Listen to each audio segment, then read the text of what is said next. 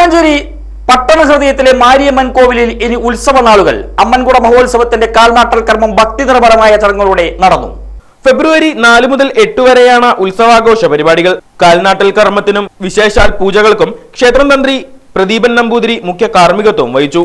വെള്ളിയാഴ്ച കോവിലിൽ ഉടുക്കുവാദ്യത്തിന്റെ അകമ്പടിയോടെ നടന്ന ഘോഷയാത്രയ്ക്ക് ശേഷമാണ് കാലിടൽ കർമ്മം നടന്നത്. നിരവധി വിശ്വാസികൾ പങ്കെടുത്തു.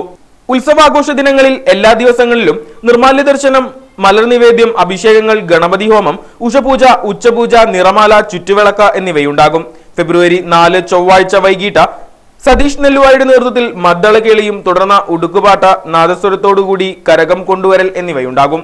5 വൈകിട്ട് ദീപാരാധനയ്ക്ക് ശേഷം സരസ്വതി കലാക്ഷേത്രത്തിന്റെ നൃത്യങ്ങളും അരങ്ങേറും.